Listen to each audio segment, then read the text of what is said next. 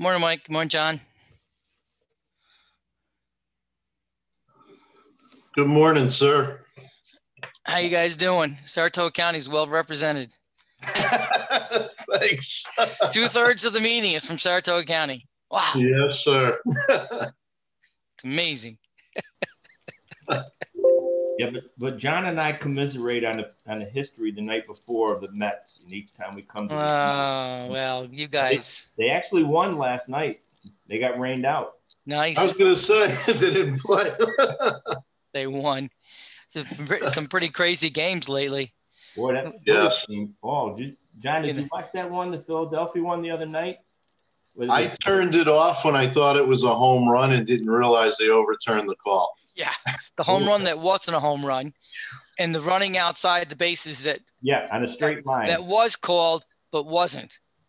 Yep. Running out of the bases. It's like what is going on here? And then calling him out. No, yeah, calling him out at first base. He was safe. Oh, right after that.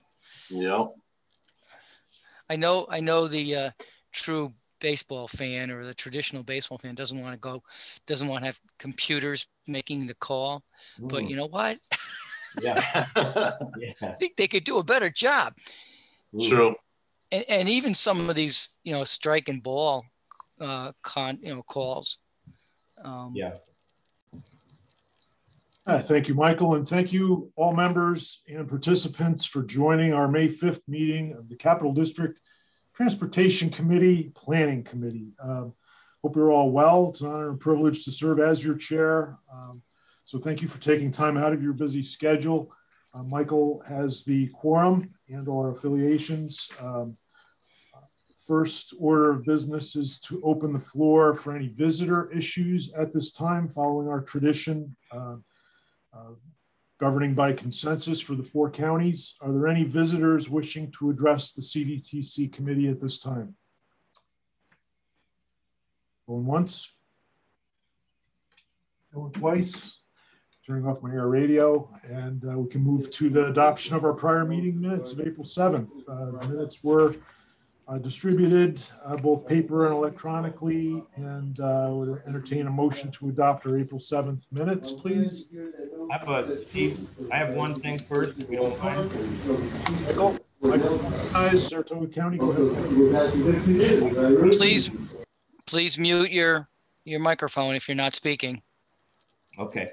I just had one note, and it's clarification if somebody's picking up the minutes and has a question. On page 4, Steve, under DOT's project delivery schedule, it says Greg shared the final project list for this year. Can we just throw in a clarifier and say for this state fiscal year? You can't make like private money come for it. That's ridiculous. The clarification, Michael, is to clarify. Well, we don't want people thinking that within the calendar year or something that's it, for Greg's projects. So I just put I had a thing the other day. I was on the phone with Greg and with Glenn, and one of our guys in DPW just went bonkers over what year are we in, So it's a state fiscal year, I believe, right, Bob? Yeah, Steve, it would be the state fiscal year. Yeah, it says 21-22 state fiscal year at the top for Region 1. Right. And I'm just if you could throw 2 words in that first sentence in there, that's all. The state fiscal year is clarified. Thank you, Michael. Any other corrections before we vote to memorialize these minutes to go on the website and be recorded as permanent? Any other comments? Move for their approval. Thank you, Michael. Second by? Is that Andrew? Thank you. All in favor, please say aye. Raise your hand. Aye. Any abstaining or opposed? Any abstaining or opposed? The minutes are hereby adopted. And we can move forward to item 3, the presentation portion. So we're grateful to have Vice President of Clough Harbor Associates, CHA Consulting, that is, Paul McDonald, joining us this morning. Topic near and dear to our heart here at the airport is Albany County Airport Authority and International Airport going places. We got a new Airport Master Plan. This is our development update, and we'll be brief with a slideshow that our consultant expert team has prepared for us. It is an exciting time here at the airport. We're seeing good regional economic indicators with restoration of our pre-pandemic economy. We're still at about 2/3 of the 2019 numbers. Scheduled flight operations used to be in the order of 80 to 100. It's highly dynamic, as you know, and carriers are coming back. We've got ultra low fare carrier services. So it is very competitive. It is very dynamic, working in the passenger scheduled travel mode. Cargo has been consistently higher than all prior years, over 10 to 12% over prior years. But we're going to give you a brief overview of our master plan update. It's been over 20 years since our last airport master plan. It's a challenging time in light of the very unusual or unprecedented 2020 circumstances, but we are seeing good, strong passenger recovery at this time. And can we share the screen with Paul McDonald, who's joined us this morning? Do you have your... Yep, this is Paul McDonald. Paul? Thank you, Paul. This is Paul McDonald. I'm going to request control to share the screen. We've got a few slides to go over. Thank you, Paul.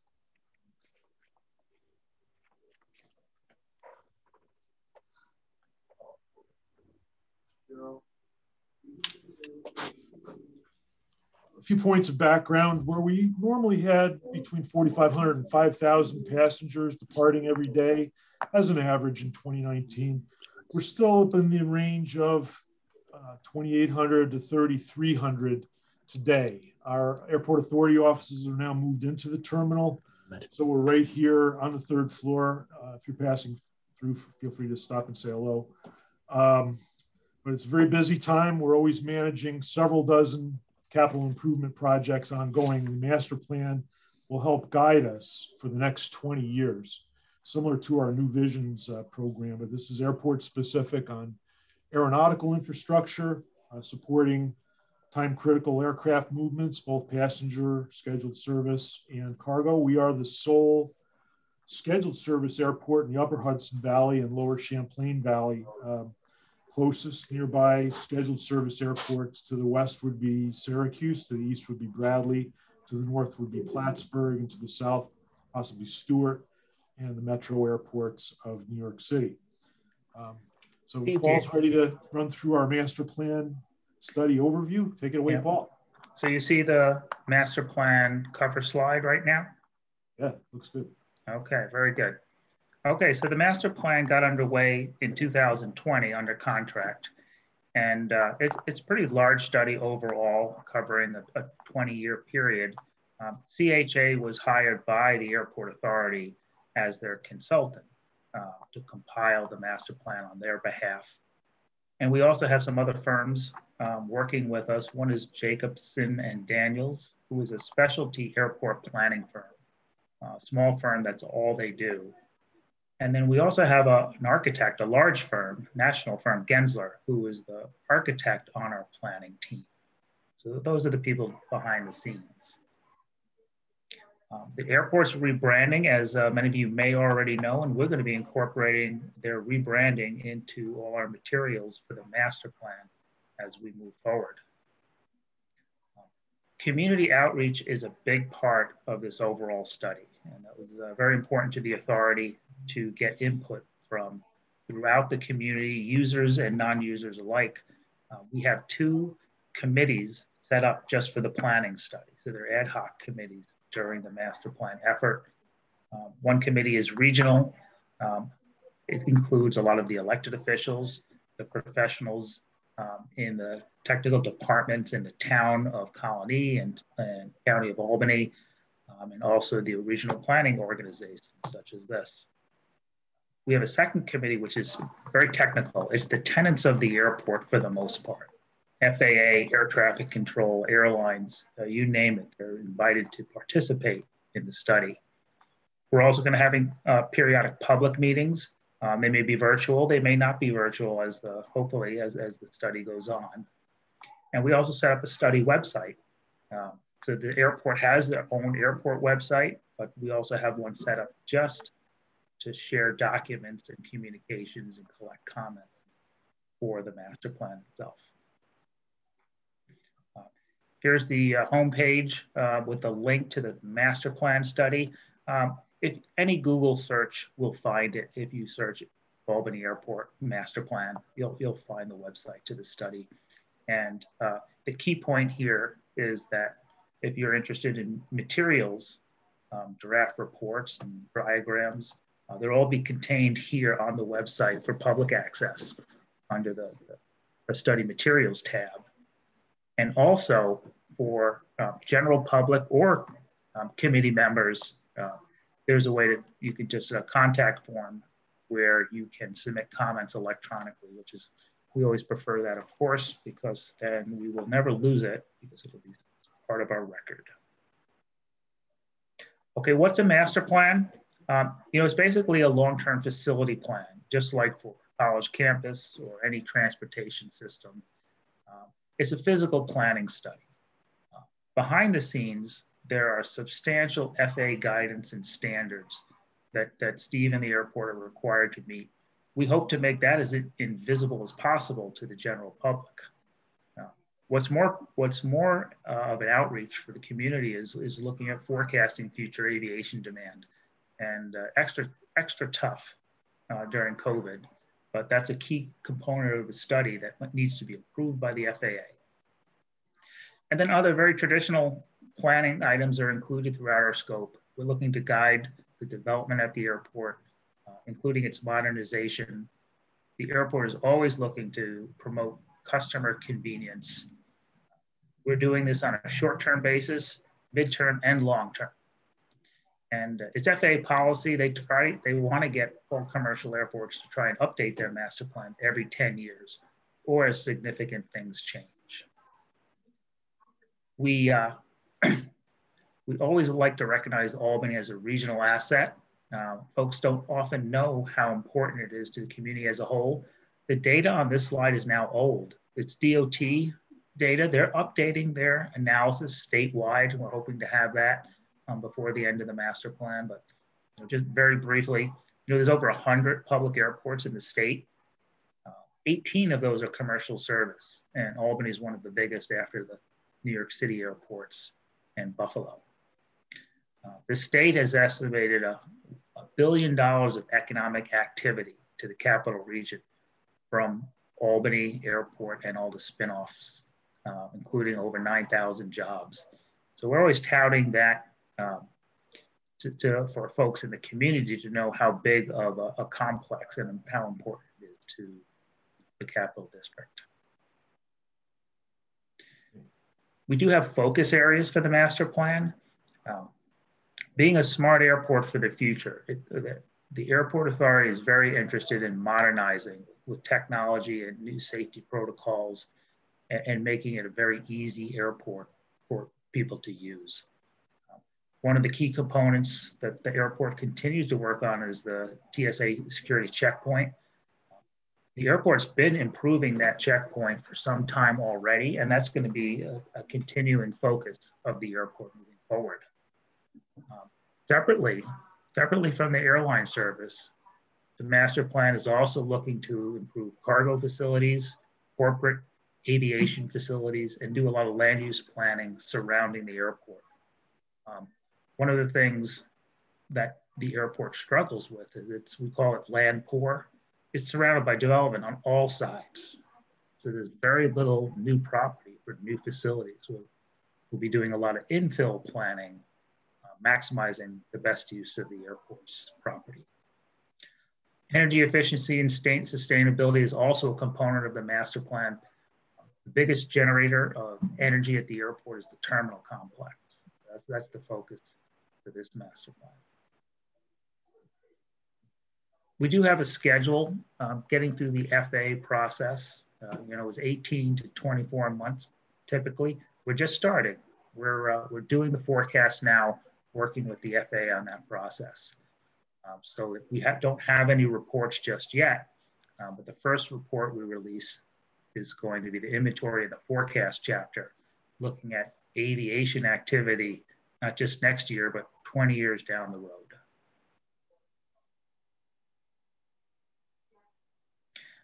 The elephant in the room, of course, is COVID. When we started the master plan, COVID was already raging.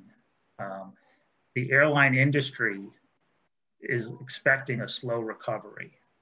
But for our forecast period, we're not only looking at airline industry projections, we're also working very closely with the FAA on their projections nationally and locally at Albany Airport. And we also look at other forecasters, bond rating agencies, and other economic development companies and organizations that are all interested on how long it will take to get over COVID. The bad part is no one really knows. We have to admit that up front. But the general thinking is 2 to 4 years for full recovery. And of course, that's highly dependent on herd immunity concept or reaching vaccine levels that people start traveling again. There's 2 general types of travel coming out of Albany. The leisure travel, that's coming back first, we believe. People are interested in getting out and traveling again and going places. And then business travel. It's projected that business travel will take longer. Some of it's we've learned how to do business virtually, and that's really going to suppress the demand even with the vaccine in hand. So that's a general idea of what we're expecting. After 4 years, after 5 years, we're going to be projecting some growth, but it's going to be modest. All of the activity growth, restoration, and projections beyond will really have an effect on the terminal planning considerations. And when we started scoping the project, this is the first master plan where passenger safety became an issue and part of the focus of the study.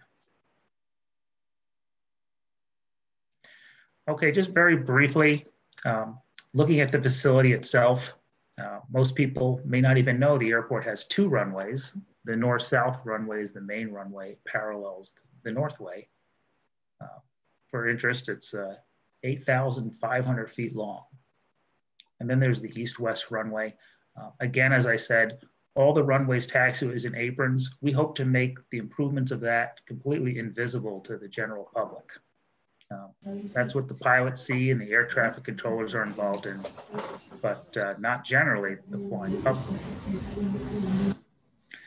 The buildings you see, the blue squares, the airport authority owns and operates over 40 buildings in all 4 quadrants of the airport. The planning study will cover existing facilities and development in all of those locations throughout the airport property. The biggest face of the airport is the terminal complex.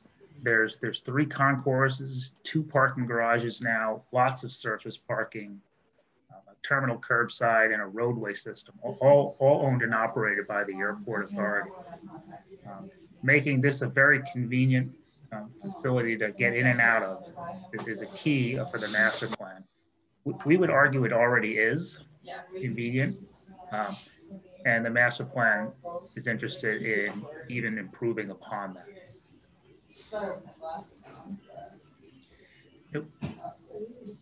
Forecast, this is preliminary now. We haven't released anything yet, and we're still working with the FAA. But for general purposes, these numbers here are total passengers. So at the Albany Airport,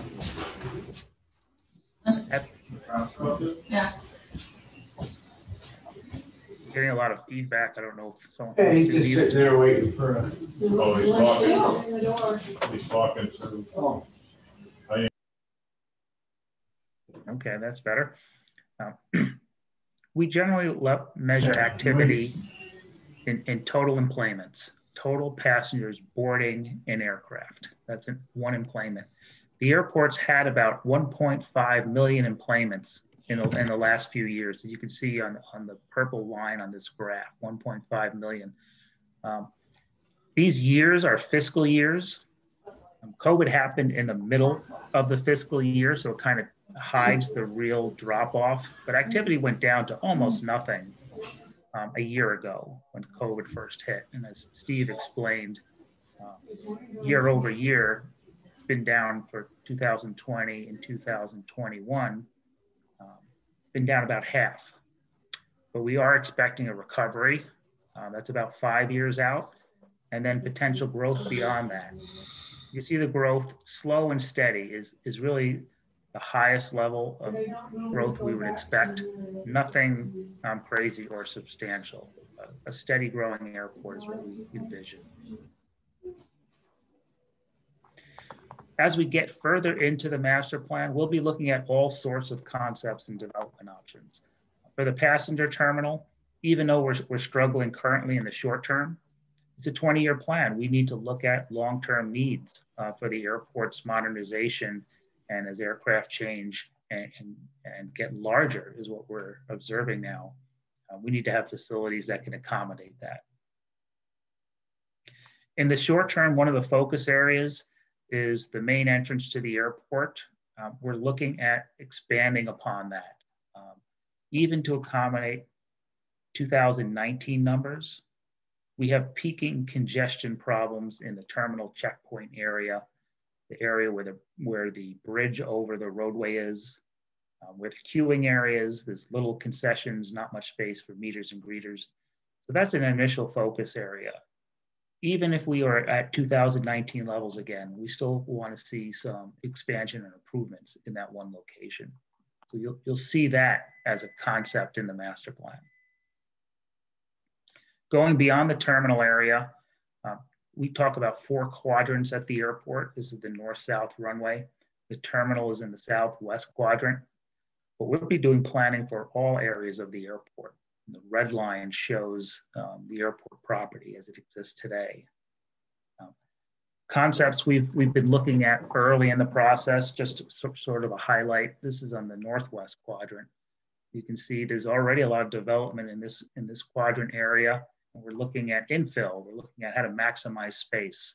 So the rendering on the right is just one potential idea of upgauging the existing facilities to accommodate airline service aircraft, potential cargo activities, and the like. Moving over to now, we're on the southeast quadrant. This is one of the few locations of open space on the airport, about 10 acres. And the rendering on the right is just one potential concept of maximizing corporate aviation development in that area. So just one potential option. We'll be refining these and making alternatives and considering all the local issues, including environmental. Land use planning. We're also incorporating that into the airport. As I said, the property of the airport is very tight, not a lot of open space. There's wetlands, there's private property, there's town and other public property surrounding the airport. And we'll be looking at planning that out in the future. Are there parcels that the airport authority should be acquiring? How should they redevelop their existing property on the airport? So all of that's part of the master plan. In addition to the airline service and the parking activity that we're all familiar with at the airport, land use planning and other types of development help with revenue diversification. And that's one of the components of the master plan as well.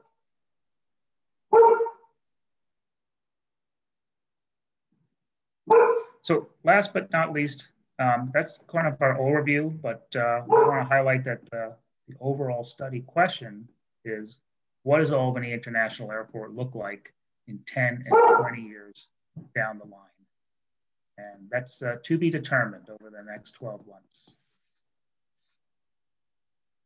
Great overview, Paul. Thank you very much. We'll open it to Q&A. Thanks for keeping a nice short executive summary overview of our current visioning efforts looking forward to the next 20 years.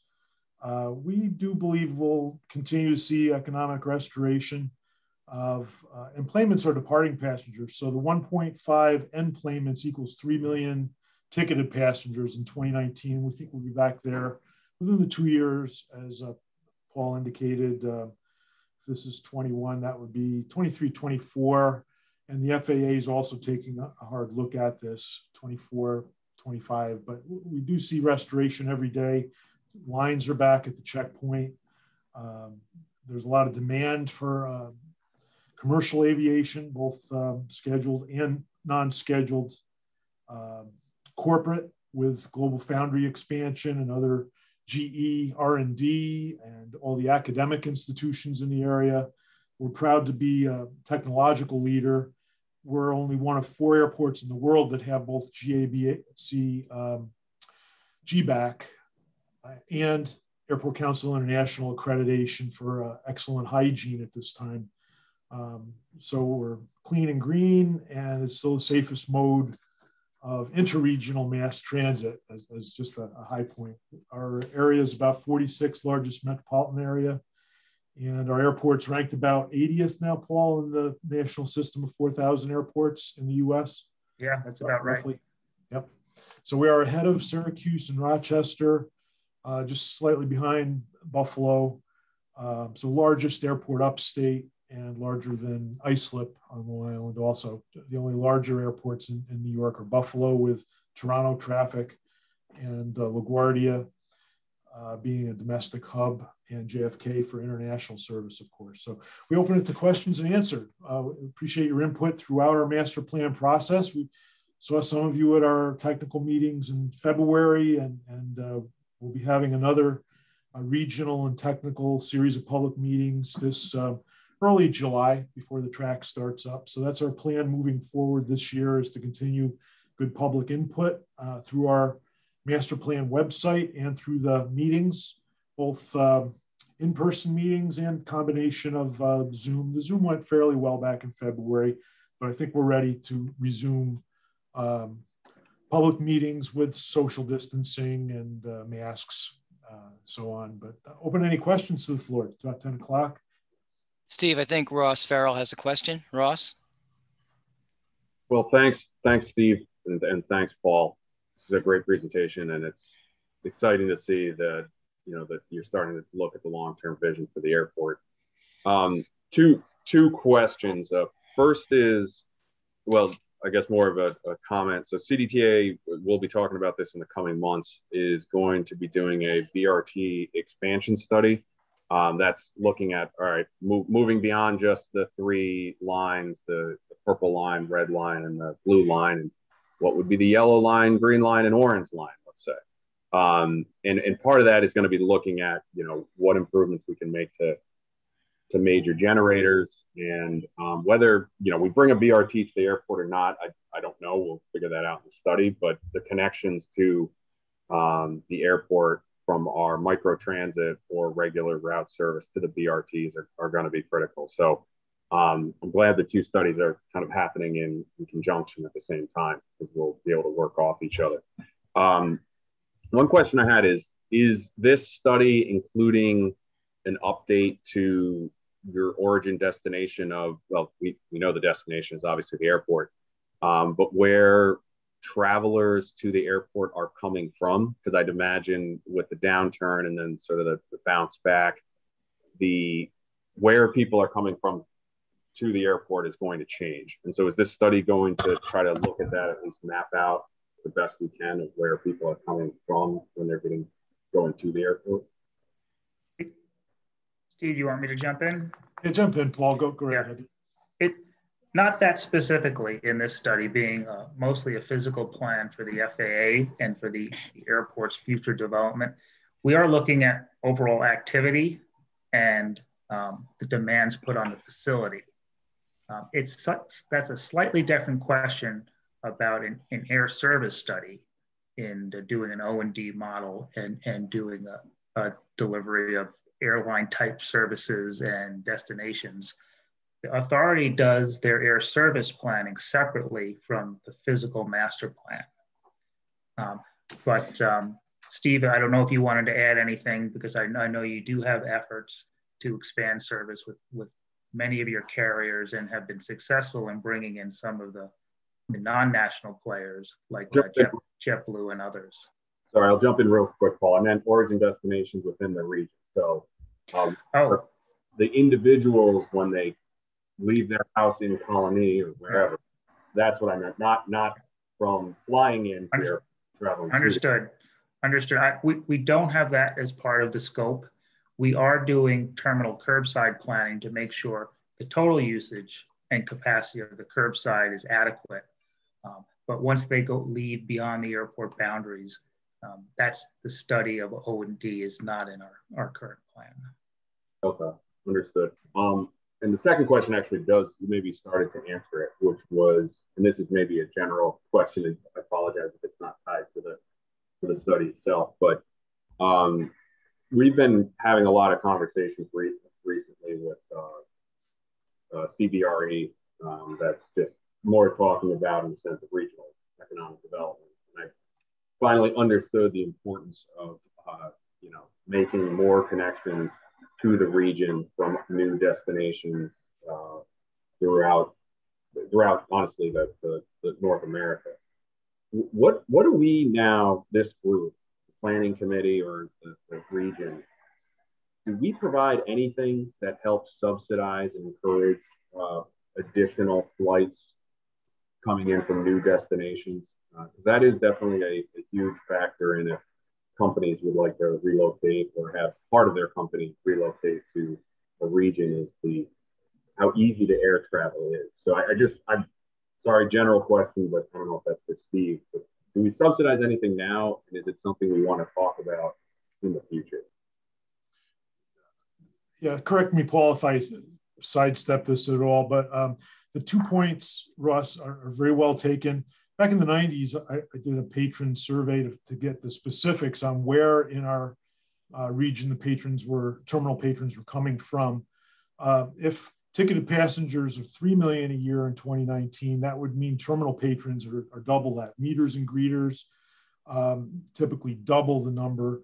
And I did a survey with college students. We had 10 students, and we got a handle at that time on the breakdown of origin in the region to the airport, and also mode of transport to the airport. And I would, as airport planner, support renewal of that patron survey. It is separate from the MP scope, master plan scope.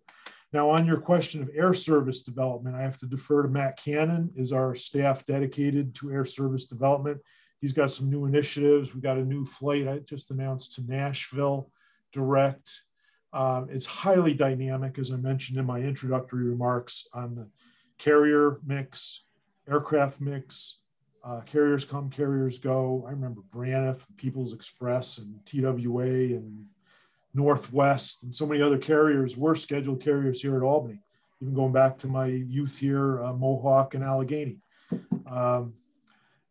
Anyway, I'm digressing. But so that is an area for Matt Cannon to address. And to answer your other question on financial subsidies, there is a congressional separate program from what I work in, airport improvement funding, called Essential Air Service, that does support all the North Country airports service to small hubs like Albany.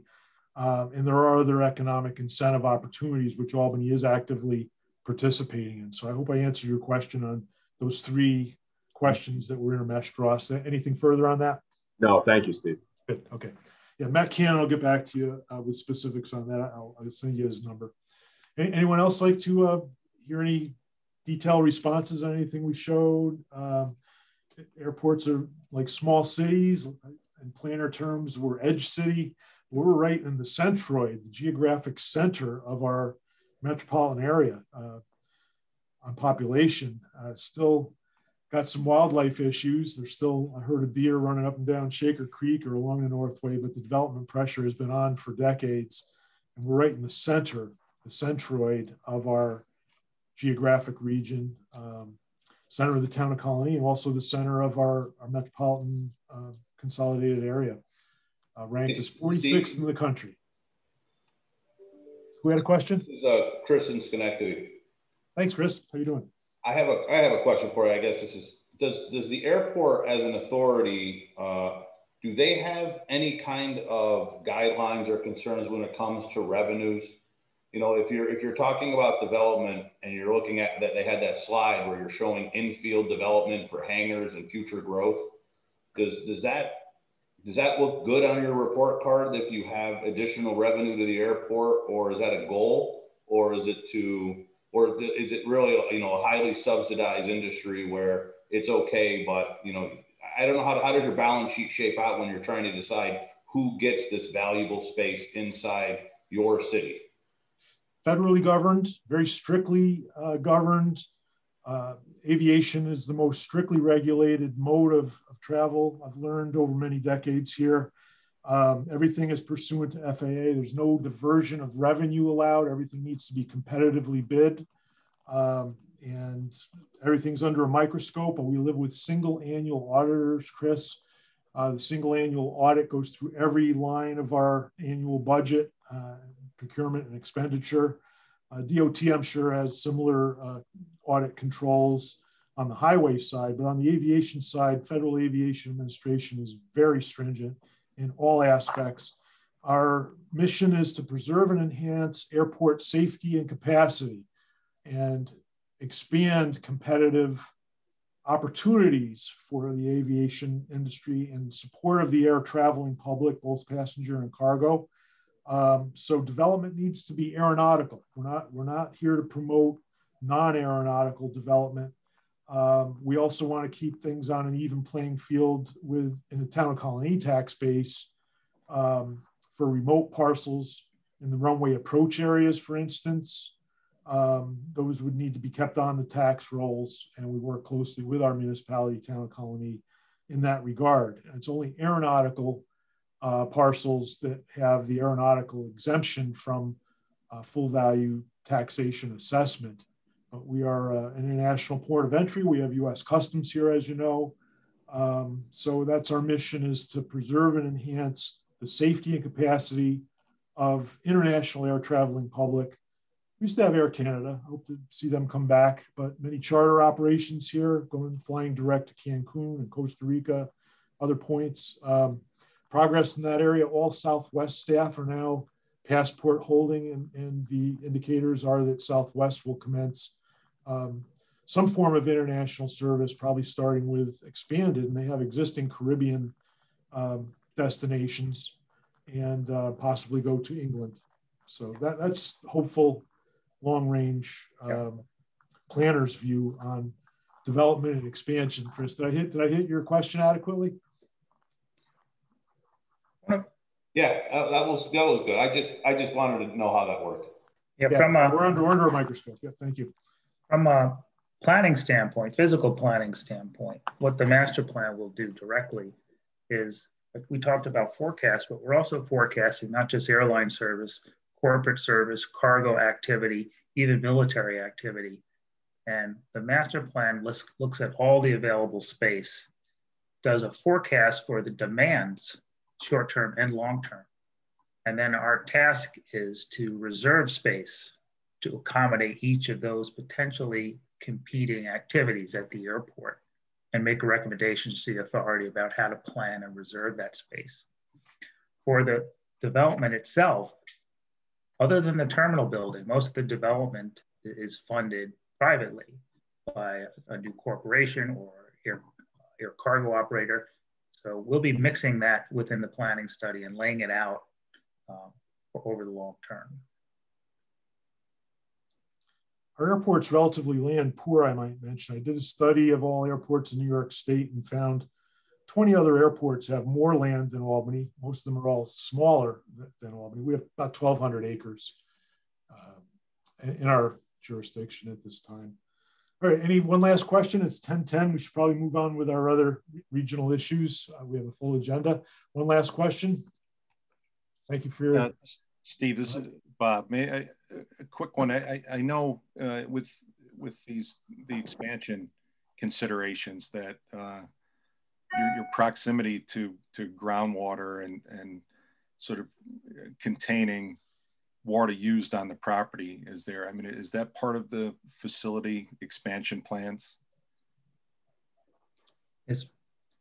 For Paul McDonald chiming in, yes, but not from an engineering standpoint. You know, the airfield has over 100 acres of pavement just for the runways and taxiways.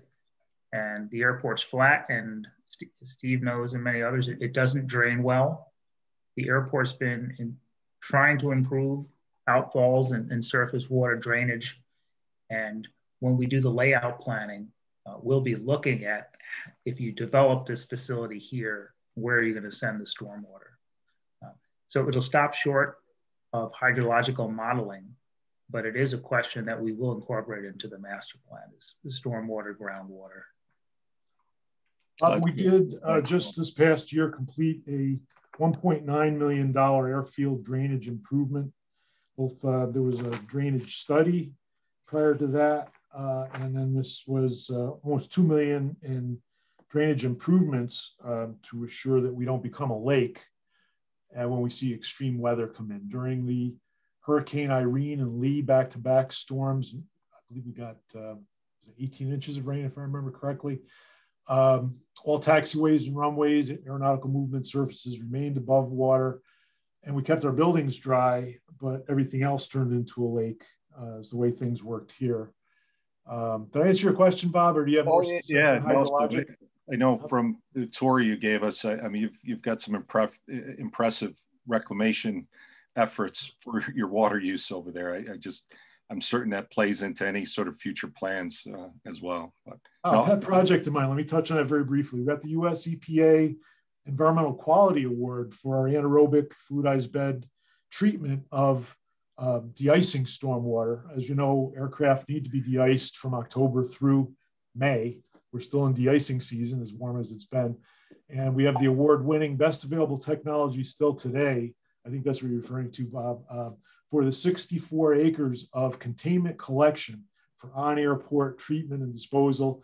And we're a world leader among airports for the most cost-effective means of treating de-icing stormwater, actually creating drinking water quality, Class A water, going into a Class C stream, Shaker Creek, going to the Mohawk River, which becomes drinking water. So on water quality issues and on air quality issues, we're very proud of our environmental record, being the first in the state with clean American fuel vehicles and compressed natural gas station. Now we're promoting electric vehicle charging stations. We just opened another 10 stations. We're up to 16 stations. Soon we'll have 26 electric vehicle stations. We also have scheduled carriers with electric tugs and loaders. So we're promoting clean air, clean water, an excellent leadership role in environmental management among regional transit facilities. So is that okay as the last question? We answer you, Bob, adequately? Oh yeah, Steve, thanks. Thank you. Yeah, tour is welcome anytime. Thank you for your interest. And the offer for a tour stands. Please call me directly if we can host you or a group for tours of our facilities. We'd be grateful to support that. All right, thanks, Paul. Great overview, and thank you everyone for your interest in our master plan, and thanks for your participation in that. Getting back to our planning committee agenda, item 4 is the action item for fiscal constraint discussion. This is a continuing running story on the tip summary. Table 4 has been updated again, and we're showing a balanced 5-year program, I believe. Michael, you're going to start us on item 4. Yes. So currently, what I shared on the screen is the current fiscal constraint table, table 4. You'll notice that in the second year and the third year, we're over the 5% that FHWA recommends and prefers that we stay under that 5% total. So to show you that that is the issue that we're trying to deal with. So what we'd like to do is make an adjustment to that so that we are no longer over the 5%. Give me a chance to share my screen here.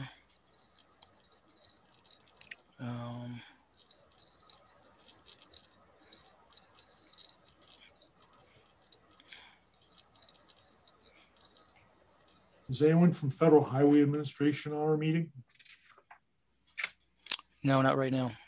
This is a key area of their interest, and I always like to ask what's our latest correspondence or dialogue with Federal Highway Administration. So what we have here is just in your package a proposal to make some changes to our budget estimates. These need to be approved by the planning committee. We worked with DOT to come up with these estimates. We've done these before, but it's necessary this time just so that we could stay under the 5%.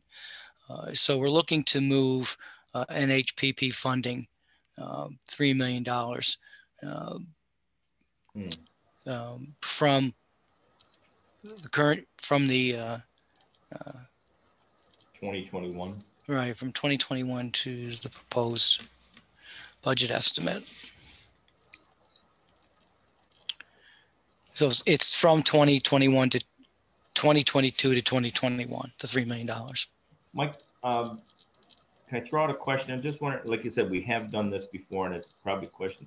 Are real projects affected in this change? I mean, are you working with sponsors when you do a decrease? Well, in the year? Well, actually, some of the real projects are the reason for the changes, because we've had some deferments where we've tried to move projects actually back into the current fiscal year by the request of the sponsor. So, you know, we'd like to do those, obviously, and with the sponsor's approval and DOT's approval, we did that. But that was, in doing that, we did affect the fiscal constraints. So these changes are really the result of being responsive to the sponsor's needs at this point. All right. If we look at the second chart, which shows that that change, we go from a 5.4 overage in 2021, and we go to a 1.6% overage. Now that's a lot in just aggregate dollars there, significant decrease. Now we've got 5 months left to this fiscal year. Do we look at this as saying, okay, we'll come back each month and adjust this as we go, or are we gonna get caught in a point where we're pinched? Mike, are you referring to the new proposed table 4 that I just shared? Yes. Yes. Okay. All right. So that's a difficult question to ask. I don't think we're going to be in a situation where we're going to have to do this on a regular basis. I think this is the second time this year that we've adjusted the budget estimates. Well, I'm assuming NHPP was chosen just because of the great percentage overage and the budget estimate available to move around. Is that correct? Yeah, Mike, this is Greg. I guess I can help chime in here too.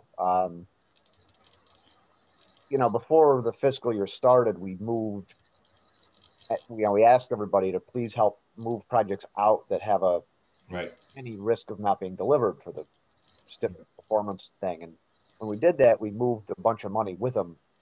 So if sponsors are requesting phases or whatnot come back in, we need to bring some money back with it. And rather than bring out, you can't do it project by project. If someone wants 200,000, you can't just bring back 200,000. You got to kind of do a bunch of moves and then line your money up later.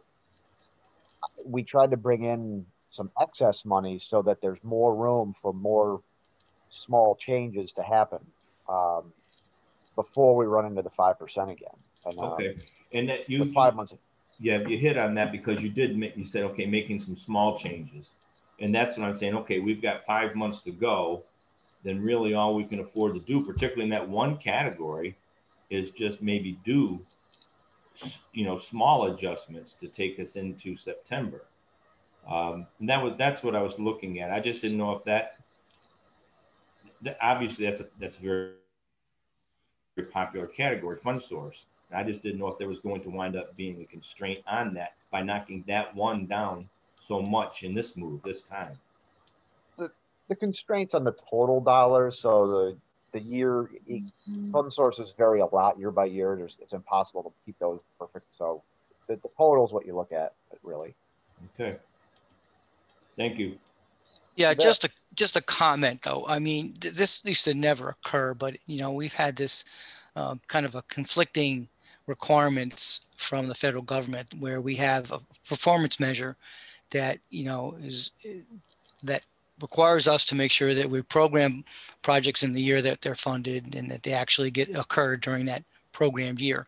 So that's the performance measure we're dealing with. And to do that, we've had to move projects in and out of their proposed year.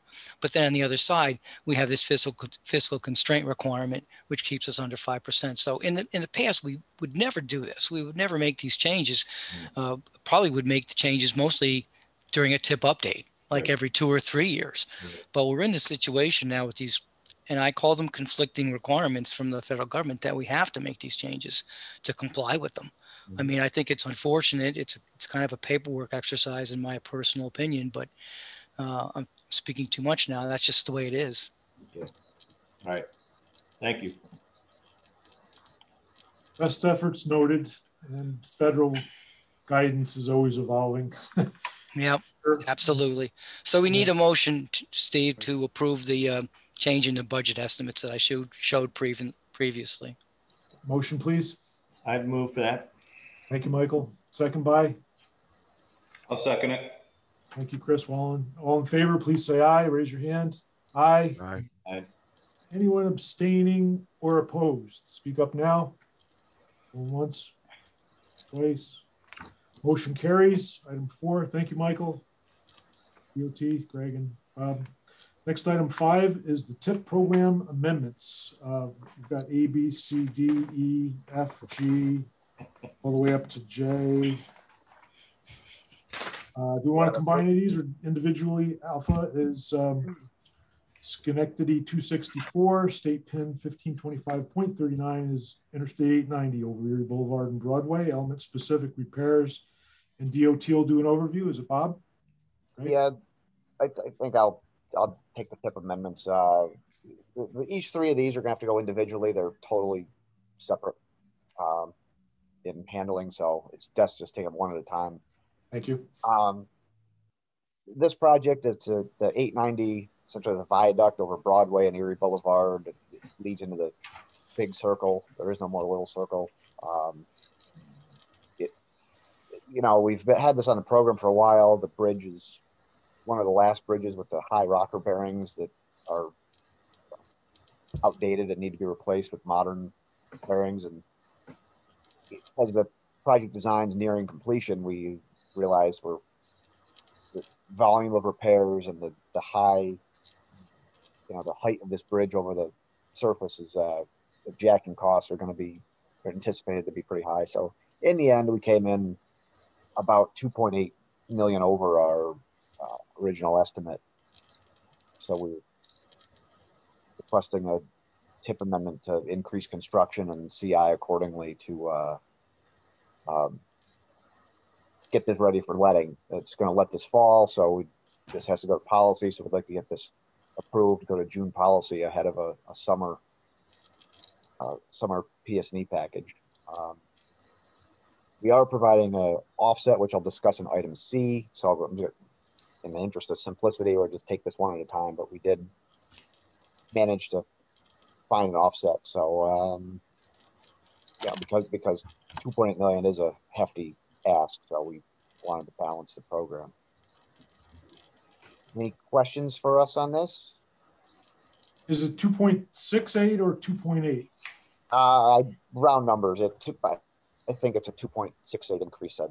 That's what's on our agenda. Thank you. Yep. Any other questions? 21% change. Motion to approve item 5A. Motion? I'll move it, Steve. Steve Feeney. Thank you, Steve. Second by? I'll second. Thank you, Chris. All in favor, please say aye. Raise your hand. Aye. Aye. Any abstaining or opposed? Please speak up now. Going once, going twice. 5A is hereby adopted. Thank you. Item 5B is Saratoga 334 on the tip, pin 1722.74, Sitterly Road over the Northway 87 bridge replacement. This also goes to the policy board. Cost increase of about 9.45. 1.03 is state. Greg, you want to continue overview? Yeah, absolutely. Mike, I'm gonna, as the TIP amendment here, we summarize, the nearly $9.5 million is to replace Sitterly Road, which, as we all know, made the news recently when it was struck by an overheight vehicle, which is essentially a man lift on a trailer that was not properly loaded to clear proper height. That vehicle struck the bridge in the fashion that is essentially a very heavy multi-ton battering ram, the way it's configured on the trailer. I'm going to request to share my screen to just show the magnitude. Greg, I made you co-host. You should be able to. All right. So perfect. Fantastic. So this illustrates the damage from the ground. Like, you see the pictures in the paper and you're like, wow, it really got that first beam. This vehicle managed to damage 4 of the 5 beams carrying Sitterly Road. First beam obviously was torn. The second beam you see here was deflected in over 18 inches. Slideshow. The third beam was deflected well over a foot. And the fourth beam, I don't have a great picture of that one, so it's hard to see. If the fourth beam was deflected in about 6 inches. So only 1 beam was undamaged. Here's a view straight up of the torn beam, which really just shows the magnitude of what happened here. You know, this is a very unique bridge hit. Usually bridges win and trucks lose. In this case, it was a tie. So we estimated the cost to fix this under the emergency would be nearly half the cost to replace the entire Sitterly Road, the entire length. So the replacement project will bring Sitterly Road up to 16 feet, which is the new standard over interstates. So hopefully it'll prevent any future hits. And the other layer to this is we are getting this funded from the main office pot. Given the emergency nature, we couldn't figure out how to reshuffle the regional targets. So main office is obliged in funding this to get it going quickly. We're targeting a August PS&E package, I believe, to let this in the fall, so that the contractor can procure steel and get going first thing in the spring. In the interim, a temporary bridge is being installed now. The temporary bridge is in place, and they're building the ramps right now to get Sitterly reopened until we close it again next year for the construction. But we didn't want to leave it closed for the entire 12 to 14 months to get to a new bridge. So that's the long and the short of the Sitterly Road bridge replacement. Are there any questions for us on this? This is it's made for interesting times around our office. How long was the detour in place? A couple days, wasn't it? Or more than a couple days? Oh, the Northway was closed for, I believe, a day and a half until they got some supports under it. And then it was open to 2 lanes because the supports were in the travel lane, in the right travel lane. And then they, that weekend, they pulled the span out to reopen the Northway. And Sitterly still remains closed right now, but they're working feverishly to build the ramps up to the temporary structure that's sitting there now. Greg, this is Andrew. What's the any kind of insurance on the part of the carrier that struck it that'll compensate the cost? I believe you would call that insurance now canceled. No, sorry. We have obviously an accident claims recovery section that will be seeking reimbursement for at least the emergency repairs, I would assume. I don't know the magnitude that we'll collect on this, but, you know, obviously with any bridge hit, we do recoup costs related to cleanup and traffic control and things. So this one's one's going to be interesting.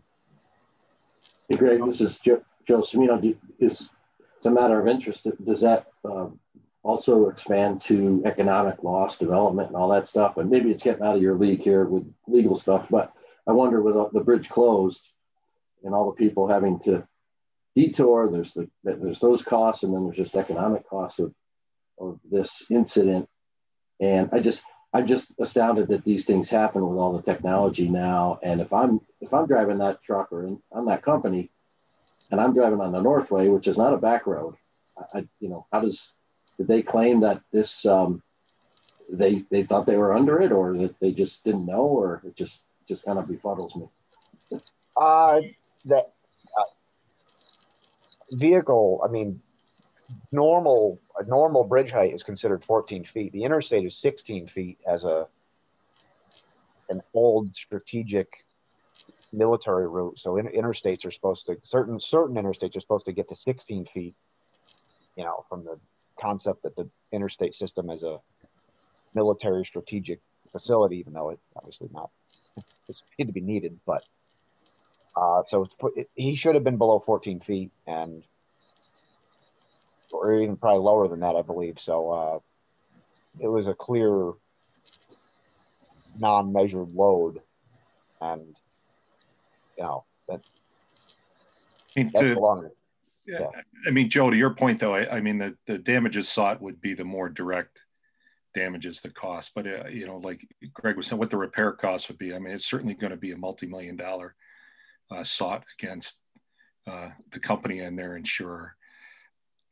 The indirect costs, I mean, that it's certainly not prohibitive that somebody could seek action against the company or their insurer, but that's generally not our focus area. Not a DOT focus, yeah.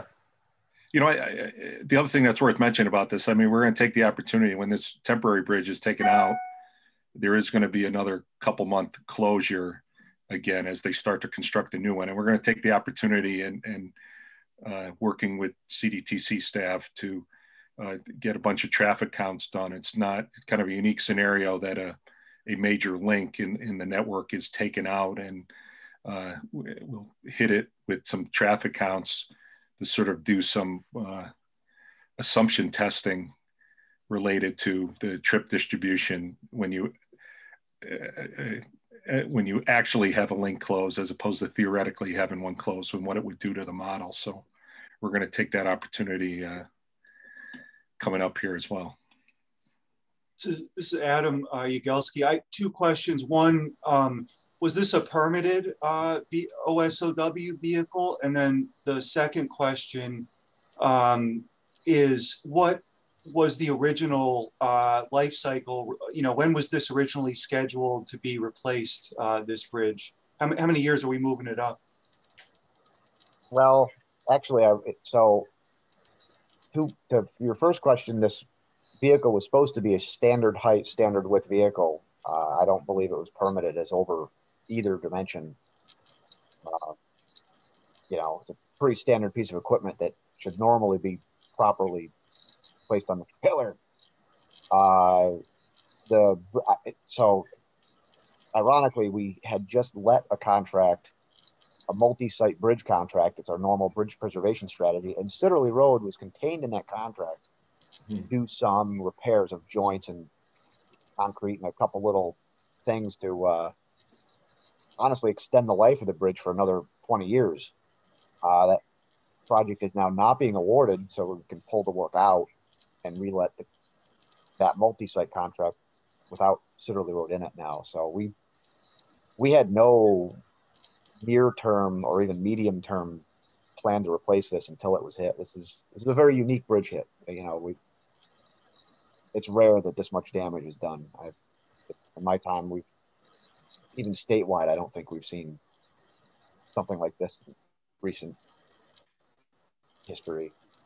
Well, and some of those inner beams were deflected more than the initial hit, yeah. Yeah, I mean, the first beam was torn, but then the other beams were deflected quite a bit. So it was eye-opening to see what was done.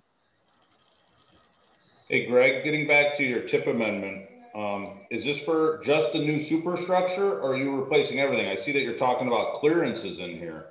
Are we just replacing the superstructure? It is going to be an entirely new bridge end to end over both north and southbound, because we want to get it up to the 16 feet. If we're going to invest in this much money, we need to meet the standard of 16 feet. So there's going to be an entirely new structure. City Road's profile is going to change accordingly. You know, so are we adding bike lanes and all that kind of stuff, all that good stuff?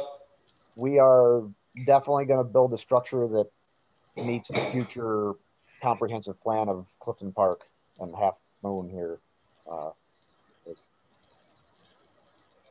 Okay. Any other discussion? Steve, just want to mention DOT's been excellent with communicating with the town of Clifton Park. One of the things that they did initially was just to reach out and see what our comp plans contain. So we did forward to the engineers copies of the Route 470 corridor study done with the town of Half Moon and town center plan that were both supported with linkages studies from CDTC. So we appreciate all the support that DOT and the communications that they've had with the local community through this. Thank you for that, John. Very good. Final thoughts before we vote? Everyone's comfortable? I'll move it as chair. May I have a second, please? I'll second. John, thank you. All in favor, please say aye. Raise your hand. Aye. Thank you. Anyone abstaining or opposed, please speak up now. Going once, going twice. Item 5B is hereby adopted by the CDTC Planning Committee. Thank you, everyone. It's a very important project. All right, 5 Charlie is S260, pin 111.41 is US 20 over the Schoharie Creek. Element specific repairs. Again, DOT will provide the overview. Is it Greg again or Bob?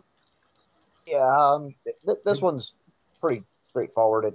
Basically, we through structures and main office asset management and balancing the program, we were obviously with the cost increase on I-890, we were shopping around for an offset, and we managed to get this committed to a main office funding pot to help keep us balanced. And so we have to bring the planning committee to show that this was funded from our core program, but is now funded off the New York statewide, no longer count against regional targets. So basically this provides balance to fiscal constraint with the I-890 tip amendment. That's very, very straightforward. No other change in the project. It's still moving forward as is. So very well. Good. Well presented. Any questions for Greg on this deduct of 2.788 million? Deduct changing the funding in the interest of balancing. Any other questions before we vote? Motion to adopt, please. Aye. Yeah, I'll move it, Steve. Thank you, Steve. Yep, thank you. Thank you very much. Second by? I'll second that. That was Joe? It was Adam. Joe? Or Adam Yagelski seconded. Thank you. It's all in favor, please say aye and raise your hand. Thank you. Aye. Aye. Any abstaining or opposed? Going once, going twice. The 5C deduct is hereby adopted by the committee. 5D Delta is project T6B, pin 1820.37 Star Bus replacement and expansion. And Ross Farrell can guide us on the overview. Ross, are you ready? And talk us through your, it's a small deduct, it looks like, right? I'll pass these off. If we might want to do them all as one action. We've done that in the past. I'm going to pass this off to Melissa, but this is what we do every May after CDTA adopts its budget in April. All of these items are items that are subsidized or have federal money connected to them, so we have to put them all on the tip. And so this is just a standard practice that we do each year when CDTA adopts its budget. Then we bring these items to CDTC to have them on the tip. So with that, I'll just pass it off, Melissa, for you to get a background. Thanks, Ross.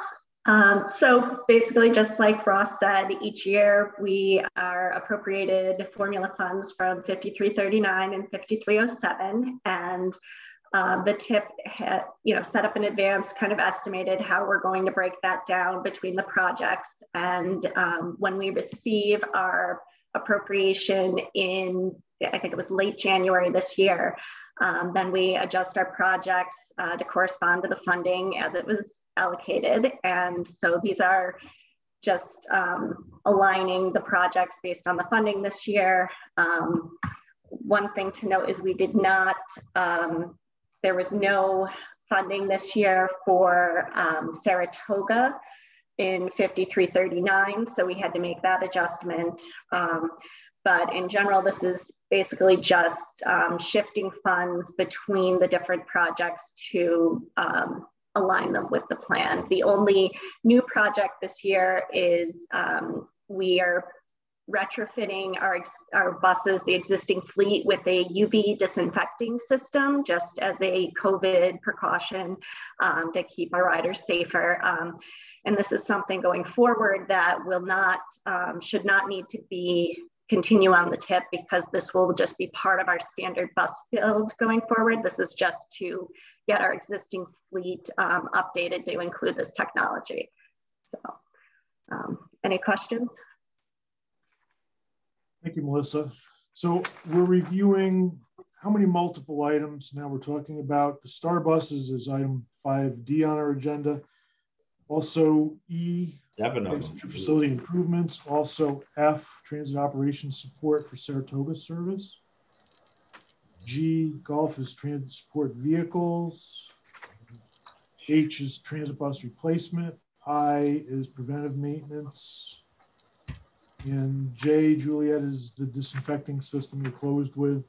Each of these. So it's 7 total. Yeah, what's the overall aggregate if we're doing these items 1, 2? 1.879. 5, 6, 7. So it's 7 agenda items for a net add of 1.7 right here. 3.416 increase and a 1.537 decrease. So the net is 1.879. Ross put me on his payroll for half an hour. Good job. Thank you. Learn something new every day. All right. Other better questions in mind? Thank you. So we're doing all 7 items together as a single action, so we can discuss all 7 items, D through Juliet. Delta through Juliet. Is everyone comfortable voting on the 7 items together? We could back it off and discuss anything individually. Committee's privilege or committee's preference.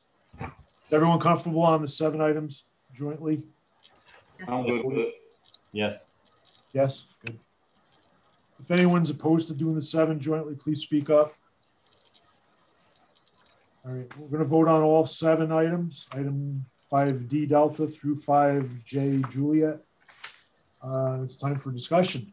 Yeah, UV. We use a lot of UV on our escalator handrails and all that. There's other methods of UV disinfecting. We're going to touchless buttons on our elevators. Anything else on the pandemic response relating, Russ? How's ridership overall? We can get to that in a later status update if you want. I'll give it that. Let's go through this, but I'll give an update for everybody on that. Yeah, on the update section. All right. So on the 7 specific items, is everyone comfortable moving forward with a motion and a vote at this time? Is there any further discussion? I have one question. I don't, that cover letter that you're showing on the screen, I don't see it in the package unless I missed it. It is the April 21st letter. It follows the DOT Surly Road stuff. Oh, I'm sorry. I do. I see it, Steve. Yeah, thank you. Okay, yeah, it was sent out both Yep. on paper and online. Commend the staff again for excellent outreach and communications. Oh, I got it. Yep, thank you. So yeah, our purpose is to review and discuss and to fully vet each of these fiscal items. It's pretty well presented by the CTA staff, Ross and Melissa. So at the bottom, this is Adam, at the bottom of that letter, it says CDTA is required to submit federal grant applications in June. So we're requesting a tip update. So does that, and forgive me any naivete or lack of understanding here, does that mean that this is a precursor or requirement in order for CDTA to get the funds, to apply for the grant funds through FTA? Yes, we need to include a copy of the TIP and STIP updated to align with the funds we're requesting in the grant application. So this is just standard with FTA. Okay, thank you. Mandatory prerequisite. Any other questions? Hey, I'll move it, Steve. I'll move the proposed fund source changes as presented by CDTA. Excellent, Steve. Thank you very much. And a second to Steve's motion. I got it. Thank you, Michael. Ready to vote? All in favor, please say aye. Raise your hand. Aye. Aye. And any abstaining or opposed, please speak up now. And the 7 items, 5D through 5J, all relating to mass transit improvements and pandemic response. Going once, going twice. These 7 items, 5D through J, are hereby adopted. Thank you very much. We move into Unified Work Program, item 6 on our agenda. Michael? Okay, yep. Yeah, I just wanted to unmute. Thank you. So every 6 months, we're required to submit a progress report to the federal, our federal authorities, the FHWA and FTA. This is our progress report as it shows on the screen for October of last year to March 31st of this year. Of course, these are federal fiscal years. So this is the second half of the previous federal fiscal year. And you've seen these before. What happens is we have to detail each progress on every one of our tasks, but we focus on the summary of key accomplishments during the meeting here. So just a quick review. We've done a few things that we wanted to mention in the key accomplishments. The second bullet there is something we're really proud of, where we're not just sitting on our laurels when it comes to New Visions 2050. We're actually, on a regular, our long range plan, we're actually have this virtual learning series where we're trying to educate our members about New Visions 2050 and making sure that they know as much as possible about the long range plan so that they can help implement all the requirements, recommendations, and issues that are associated with that long range plan. So we're continuing this virtual learning series. This is the first time we've done this for a long range plan. And if you haven't, I recommend, picking a monthly learning series and listening in. They're very interesting. We usually have not just staff, but local governments and other agencies that are reporting on it. So it's a really nice panel discussion about the issue that is being discussed that month. Third bullet down there, we talked about our public participation plan and policy. This is really important, is especially important during the pandemic year, where we had to make some quick adjustments to make sure that the public was still able to participate in the process.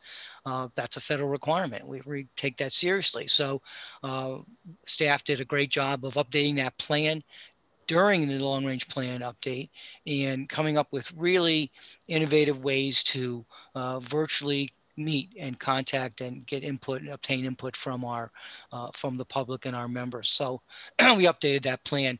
It's interesting, all the MPOs in New York State are working on this now. Some of them are struggling a little bit with ideas and how to do it. We've already overcome those issues and reached that milestone here. So we're really proud of staff and their effort to get this new plan through. Just a couple other ones there. Talked about a couple new studies that are going on. The second to last bullet there, the Smart Communities Toolbox. We think that's going to be very helpful for municipalities and members in our region to get them some ideas, to give them some ideas about how to become a smart city or a smart town or a smart village.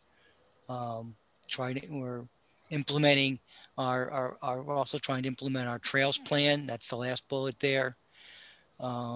Something of highlight, give Albany County a little shout out there is Albany County. We have a contract with Albany County, and we've had the contract with Albany County for services for many years. And as part of that services contract, Albany County asked us to look at the feasibility of a loop trail that they want to develop on State Route 155. So we're really happy to help Albany County with that project and actually be paid for it at the same time. Oh, and the other things there, I mean, the bullet in the middle is a freight study. Appreciate everybody's input on developing the scope for the new freight study. That's starting out now. We have a study advisory committee that's meeting soon, and I think this will be really helpful for the region because truck parking is an issue everywhere, and it's something that we'll be able to look at more detailed and come up with some really, I think, constructive recommendations there. And the last couple bullets talk about linkage studies. I think you're all very familiar with our linkage studies program and what was approved last month. And then the last bullet there is our ambassador program, which we call mini grants here, but are really effective. And we really get, really reach a lot of great small agencies when it comes to helping them improve bicycle and pedestrian safety. So that's a very quick summary of the full progress report. We do need a motion to approve before we send this to our federal partners. Any questions? Looks good. Thank you, Mike. Any final questions before we vote? Good report. Motion to adopt the updated Unified Planning Work Program, item 6. Support. Motion, please. Motion. Andrew moves, and a second by? Who's that? Second. All right, I'll second it then. All right, Steve Iacetta seconding, and all in favor, please say aye. Aye. Aye. Aye. Any abstaining or opposed? Speak now. Going once, going twice. UPWP is hereby adopted. Item 6 on our agenda. No, let's see, there's 2 number 6s on my agenda. How can that be? Next up are discussion items. I believe we've got TIP application and evaluation update, and Sandy Miswitz will give us a brief overview.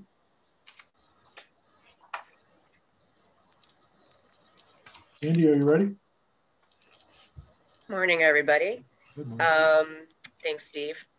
So this document in your packet provides an update of the basically where staff is at in the application and evaluation update of our TIP procedures for new projects. So web-based application, we're at a point where we're in development of the new web-based application. We have decided to use JotForm for the web-based application. We're in the midst of testing, and we're hoping to bring to the planning committee in July, basically an overview of where we're at with the application. Our group is also, the web-based application group has also been working on the preservation discussion paper, which we'll get into in a little bit. The merit evaluation score sheet, if you haven't submitted comments and you would like to comment on the merit score sheet presented at our last meeting, please send in your comments. We will be revising it and bringing it to you for approval at the July meeting. And we're still working internally on our evaluation data management, which is somewhat hinged on how we develop the application and the output that comes from the web-based application. And we'll be able to talk more about that at the July meeting. So remaining schedule, obviously we have a policy board meeting in June. We will be briefing the policy board on where we're at and gathering input. July, again, we will hope to finalize the merit score sheet, get that approved, and recommend policy board approval for that. We'll continue likely the discussion on the preservation discussion paper. And then we will start reviewing the project application and other data tools. Continue that through August, and then September we'll bring everything to policy board for final approval. Any questions about that? Thank you, Sandy. Good overview. Our next planning meeting is on the 7th of July after the policy board of June 3rd. Any questions of the overview? We're following the schedule as previously established. And thank you for the overview, Sandy. Ready to move forward, Mike? Let's see, this said definitions of preservation and beyond preservation projects. Did we cover that? Yeah, we'd like to cover that. That's also part of the TIP application evaluation update, and I shared the summary that's in your package.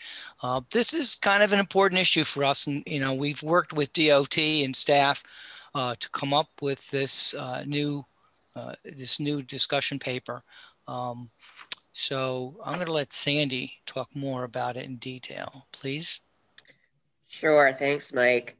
So as been discussed at previous planning committee meetings, and as we saw in recent TIP updates, the definitions for what is considered a preservation versus a beyond preservation project is often unclear. And so what we've tried to do, based on a couple of things. One, we have a new regional transportation plan that of course emphasizes maintenance and other types of projects as priorities in our long-range plan. NYSDOT has since adopted a transportation asset management plan that outlines sort of the department's view on how they're approaching asset management. And then a few other things that we have found as staff as we evaluate projects that we feel like needs to be clarified for our sponsors of transportation improvement program projects. So this paper is again intended for discussion, but it's trying to outline some definitions of what constitutes a preservation project in general terms, what constitutes a beyond preservation project, how ADA accessibility feeds into this, because there's certain regulations and rules and requirements for ADA. And then we try to outline, generally speaking, mode isn't really the right term, but asset type. So pavement, bridge, sidewalks, shared use trails, complete streets, and tried to give some parameters for what would be generally defined as a preservation project and what would generally be considered a beyond preservation project. Why is this important? For CDTC's purposes, when we evaluate projects in the TIP, we organize the projects in a way that you're trying to compare as best we can apples to apples. So we're not comparing a bridge replacement project directly with an element specific bridge repair. So it's important for us to define how each of those categories and what kind of projects fit into those categories. So for example, I'll walk through the pavement example. For basic pavement preservation projects, what we'd like to discuss with the group is how we're going to define not only the pavement treatment type selected, but sort of the additional project elements that are often included in pavement preservation projects, such as work on sidewalks. So one of the things that we recognize is that there's multiple ways you can preserve the pavement. There are preventative treatments, there are corrective treatments that range, from very basic single course overlays to more what we'll call thicker pavement overlays. Within both of these, you'd have to still do your ADA and meet your ADA compliance. But the threshold at which something goes beyond that into a beyond preservation is one in which you would be completely reconstructing your pavement and or exceeding a sidewalk replacement of more than 2,600 linear feet, or basically half a mile of sidewalk.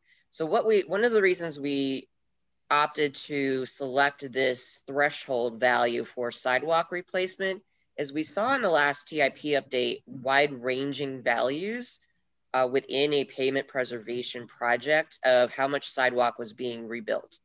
In some cases, it may be 1,000 linear feet, which would indicate to us that individual slabs might need replacing, or there might be some specific sections of sidewalk that need replacing.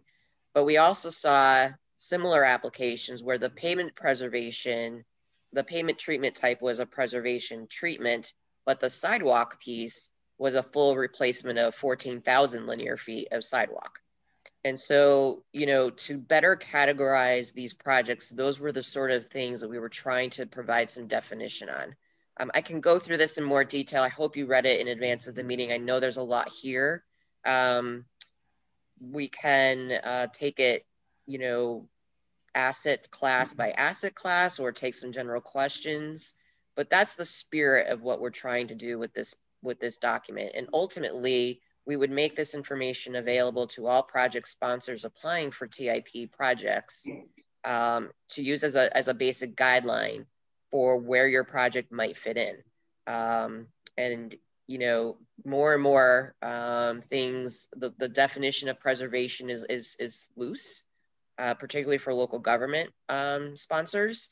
I think DOT has some additional requirements internally that put more restrictions on the types of projects that are considered preservation or beyond, but there's a little more flexibility there for local sponsors. So that's a very high level overview. If you'd like me to get into this in more detail, I'm happy to do so, but I'll pass it back to Mike for discussion. Yeah, if you can remember, thank you very much, Sandy. If you can remember 2 TIP updates ago, we actually were asked by DOT to meet a goal of a certain percentage of preservation projects. And in the last TIP update, that was not the case. Despite the fact that state required their own, had their own goals for percentage of preservation projects, that was not applied to local projects. So we do have that flexibility to determine how many of our projects are preservation versus beyond preservation, which I think is good, and that's still maintained. As Sandy said, we're really just trying to make sure you, the members, understand, you know, where your project is going to be in the category of projects. We're not looking for any action here. We're just looking for discussion and recommendations. Mike, can I throw a question for you and Sandy on this then? Absolutely. All right, Sandy, you had alluded to local level having different advantage as far as what a preservation is. And then of course DOT is looking at this, and now we're looking at, are you looking to sort of consolidate or create an amalgamation of all understanding, so that as we go into the TIP update, that are you looking to say, okay, there shouldn't be any questions then? I think that's our objective. I think that what we would like to do is have CDTC defined categories for preservation and beyond, so that when we get into the TIP update, we don't spend a lot of time debating the placement of a project in one category versus the other. I don't know that we've done a great job of that in the past, and largely because this is new information, it continues to evolve.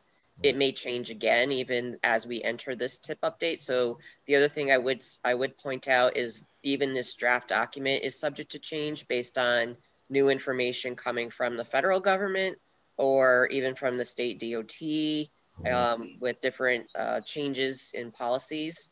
But with that's really our goal is simply to make sure that within the CDTC TIP update process, we have some clear guidance in terms of how we're defining these project types. Is the department on board with where you're headed, with where the committee is headed on this thing? I speak to that, Mike. I really appreciated both, Mike and Sandy's reaching out about this. I think it's important that we sort of set a framework for what is a preservation project versus a beyond preservation project prior to when we're actually talking about individual projects. It gets very specific and personal when we're looking at candidates and trying to compare. Right. I think that, the setting of this framework to then let us go back to it when we have an actual proposed project to then say it's a preservation or it's clearly beyond that sort of scope, rather than make it so personalized when we get into the tip discussion. And no, I mean, we certainly support that. I mean, the projects that DOT proposes, by our own mandates, are preservation in nature. The region doesn't have the discretion really to program stuff beyond that without even internal competitive selection processes for beyond preservation type work. So, I mean, all the candidates that we're proposing are under that umbrella. And I just, from the experience last time around, I think it's good to have this definition debate prior to it than when we're actually talking about the ownership that somebody feels towards a particular project and having the debate at that point. So no, I certainly appreciate these efforts and the conversation we had about this. So have we moved completely away from 83% for one time and then nothing the next time? As far as programming amounts that we're going to preservation? For the locals, we believe so. We believe it's going to be like the last HIP update where there was not a mandated target for locals. The DOT program is still, we have internal mandates on the DOT program, but not the local. Okay. We're trying to maintain flexibility in that realm for everyone else. And we do think it's important that the body has, the privy to put the scope of projects that they want to put there, balanced against other needs.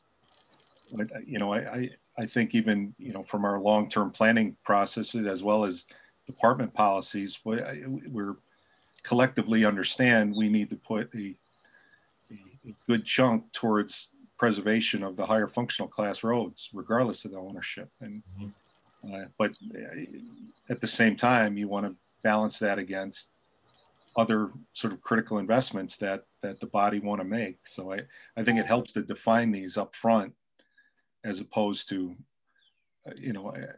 difficult. Well, I've got one. These folks got two projects. I only got one, but that one cost double this one. If we have some sort of litmus test of what the scope of these are prior to even going into the actual project discussion, I do think that's a useful resource. Andy, I'm going to go through the notes, I guess, a little bit more. The only thing I would think is that we have our Broadway project. It's not as extensive as what you're determining with a 14,000 feet of sidewalk, but we have sidewalk replacement in our pavement preservation project where we have issues with certain sections of it. So I would think that, like anything else, these preservation techniques, and I'll turn my camera on so everyone can say hi, would be that, the difference, like always, we have between urban and rural. When you come into the cities, you have all the ADA requirements, you have the sidewalks, you have all these things that we want to give. But then at the same point, you go into the counties and you just open it up to all these different kind of treatments, and you don't have the sidewalks. So, I mean, I personally, I've been gravitating more towards the bridge preservation, but now with Bridge New York, I've been using that program. So maybe I'll have to come back to the pavement, just because the requirements with a pavement preservation project they're so much higher. I prefer to do it with chips, but I'll go through it a little bit more. But yeah, to eliminate the sidewalks, that I thought was a nice addition, even though we didn't go in and do the whole road. That would have been a lot of money too, where your pavement money and your sidewalk money are maybe even flipped. So I can see how that would be a little odd. Right. And so, we are definitely welcoming any feedback you folks have on the discussion paper. Again, we picked a half mile of sidewalk replacement as qualifying for preservation. We thought that was a reasonable number to start with. If there's, discussion amongst the group that might not be the best figure, we can talk about that. And as I said earlier, any feedback is welcome, and we'll be revising this. We'll also be reorganizing it, so I think it'll be a little easier to read the next time you see it. such that we'll be kind of finalizing it for the July Planning Committee meeting. Okay. Good discussion. Anything to point out on the table? It's a nice table, pavement work type categories. Last page of the discussion paper, preventive and corrective maintenance, rehab, or reconstruction are all spelled out on the table. So that's helpful as well. Thanks for the DOT concurrence and guidance, Bob and Greg. Anything further on this planning tool to help us move forward? We can move on to the next agenda item. If not, anything else? Closing remarks? Yeah, there's the table.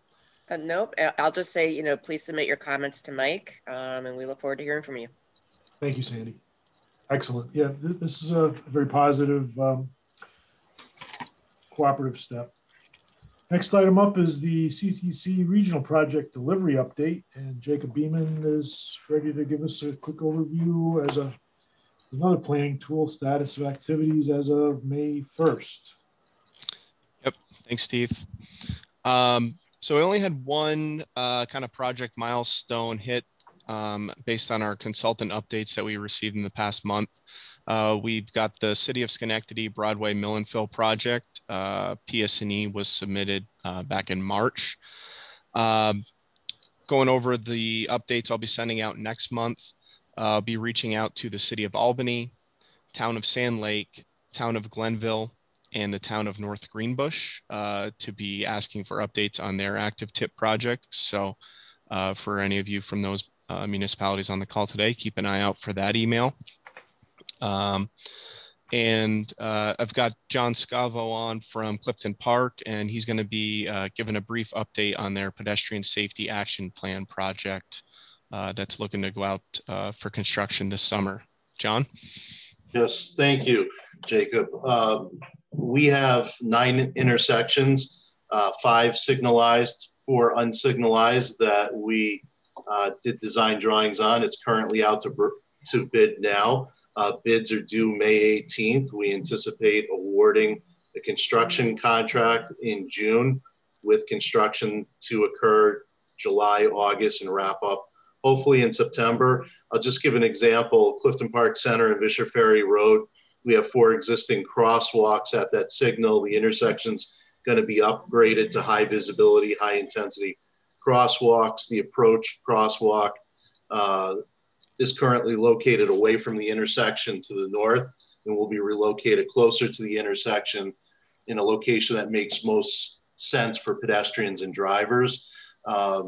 In addition to that, we're also putting RRFBs in where possible with mid-block crossings to enhance safety for pedestrians.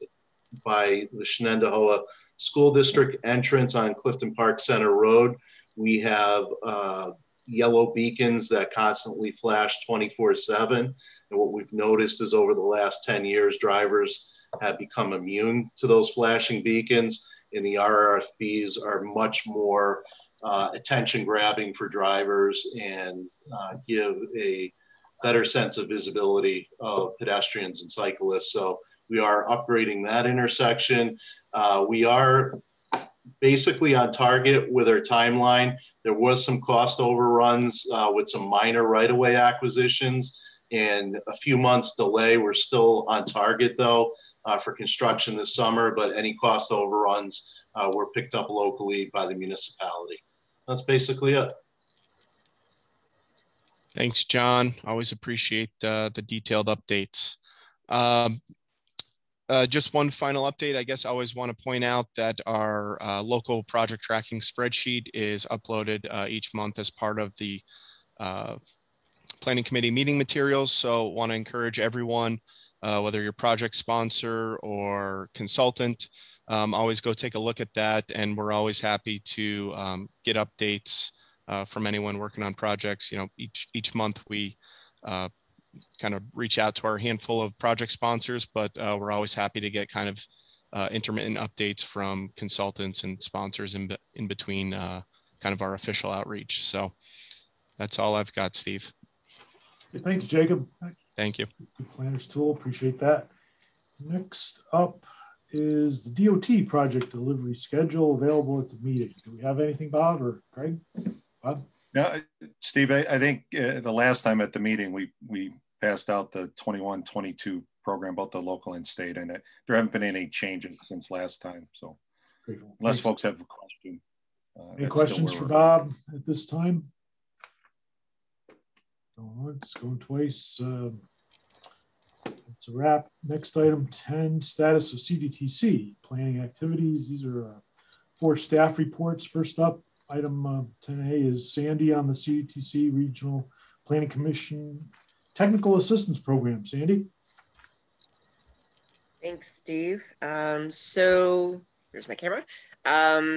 Since we started the technical assistance program, we have funded 18 projects. So we've made a lot of progress and worked with a lot of different local governments. In the 2020 year, we funded 8 projects. 4 have been completed and 4 are still in process being wrapped up.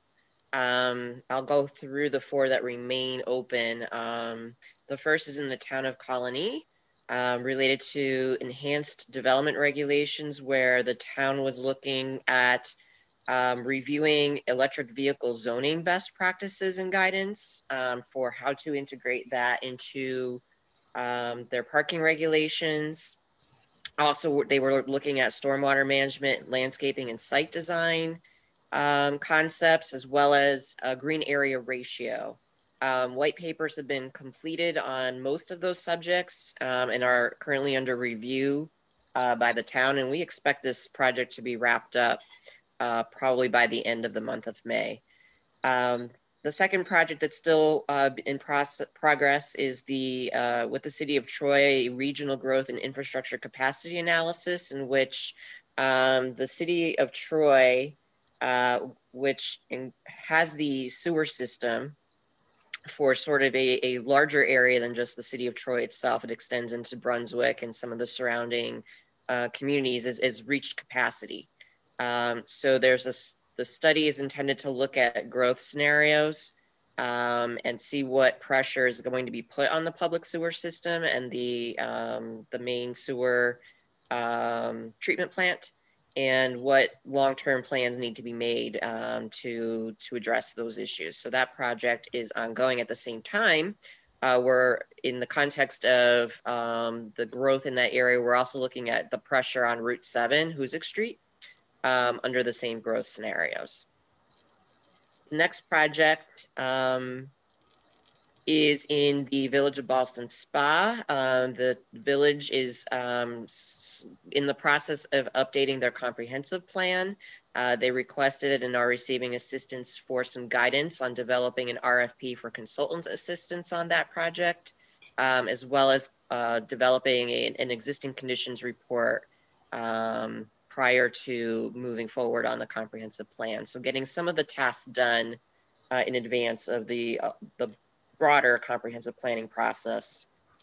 And that project is expected to be completed by the end of, well, it said end of April. I'm guessing into the month of May here, it should be finished. And then the final project is Hoffman Hill Road safety analysis in the town of Glenville. This is a rural road in the town in which a nearby road was closed due to flood impacts. The road is not really designed and was never intended for the kind of use it's seeing. Although traffic is low, it has very, very steep grades. It's had some safety problems. So we provided some technical assistance, developed a safety analysis technical memorandum, and worked with the town to complete and identify some recommendations for future implementation there, largely along the lines of signs, lane striping, these sorts of things, some low cost improvements. So that's where we're at with the technical assistance program. I'll mention that the 2021 program is open for applications. So if you would like to apply or be considered to apply, feel free to reach out to me or to Mark at techassistance@cdrpc.org. And we'll be happy to chat with you about that.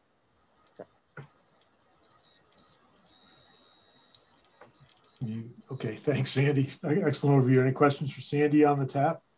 Technical Assistance Program, small but very important, and similar to linkage, serves as a great launch pad for other projects. Next up is the Patroon Creek Greenway, and Jen Saponis can guide us on this. Jen? Sure. So the Patroon Creek Greenway feasibility study is part of the implementation of the Capital District Trails Plan. We are working with the city of Albany and have just contracted with the consultant team consisting of Bergman Associates with Land Art Studios. And the objective of this study is to identify a feasible alignment from the Albany Skyway, which is currently being constructed, to the 6 Mile Waterworks at the western edge of the city. So it would be an east-west trail corridor that is adjacent to the I-90 corridor. As you all probably know, the Patroon Creek Greenway has been a key trail project. It's been part of New Vision since New Vision's 2030 and as part of the Capital District Trails Plan. So we are about to kick that off, and we will keep everyone updated as it progresses. Very exciting. Thank you, Jen. Any questions for Jen on the Greenway and the Capital District Trails? Focus on Patroon Creek West. Next up is the bus lane feasibility study. Sandy Miswitz again. Sandy? Great, thanks, Steve. So quick update. We had a solicitation for consultants to work on the bus lane feasibility study. We received 5 proposals. We interviewed 3 teams, and we have made a selection. We're in contract negotiations at the moment, so I can't get into who we selected, but we anticipate the announcement to come fairly soon. And we hope to start work on this sometime in the month of June. So for many members of the planning committee, there'll be a lot of you who will likely be reaching out to be a part of the study advisory committee. And also we're very interested in a robust public participation process for this project. So stay tuned for more information. Good heads up. Thanks, Sandy. And lastly, item 10D is the New Visions 2050 Virtual Learning Series with virtual local government training. And Jen Saponis will guide us. Jen?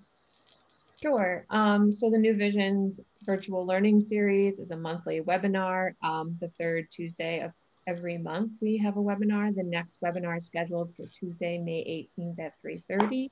And because it's Bike Month, we will be focusing on bike planning in the Capital District.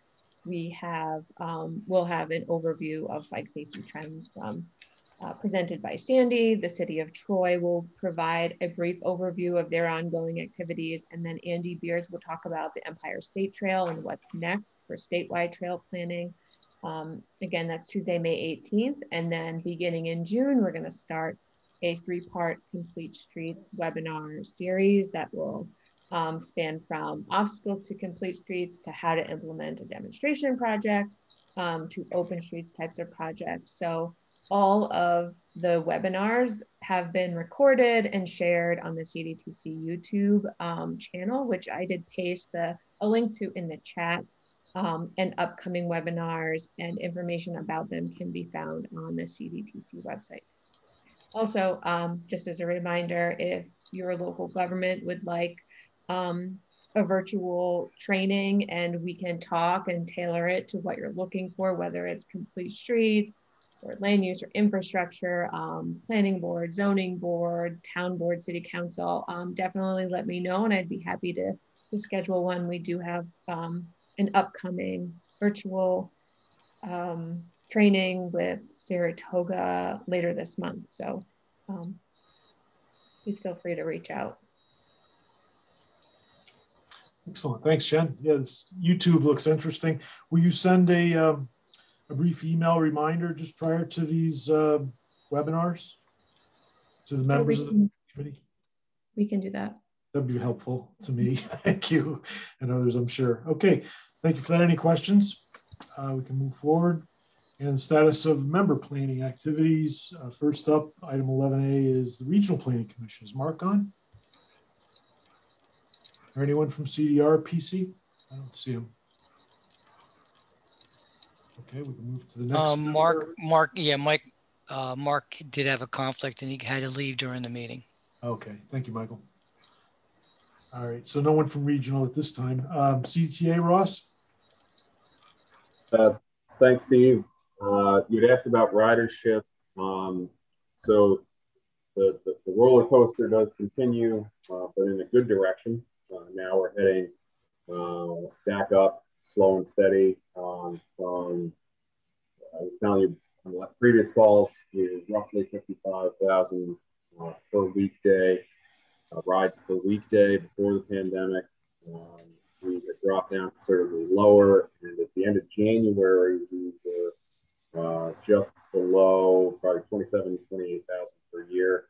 But in that couple months since then, in the last few weeks, we've been just below 35,000. So we're inching upward, which is very good. Obviously, that's due to just the reopening of the region that's occurring. So it's a very positive trend. We hope that continues.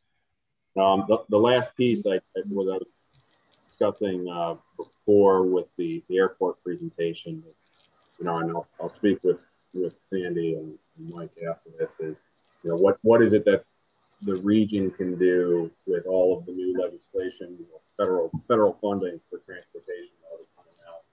What can we do to think about how to encourage an increase in travel to the region, via air, or obviously we're going to push more for even more rail traffic.